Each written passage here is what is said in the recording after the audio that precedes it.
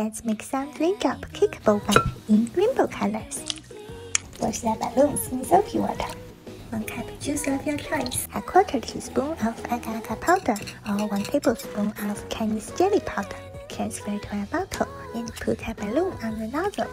Squeeze the juice into the balloon. Make sure the juice is not too hot or the balloon will burn. Tie it up over a sink.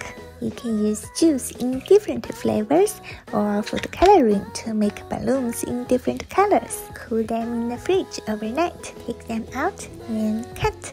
Oops.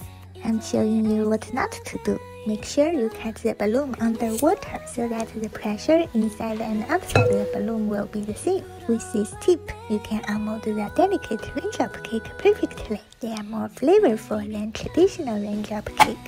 You can also serve them in a cup and top with some milk tea.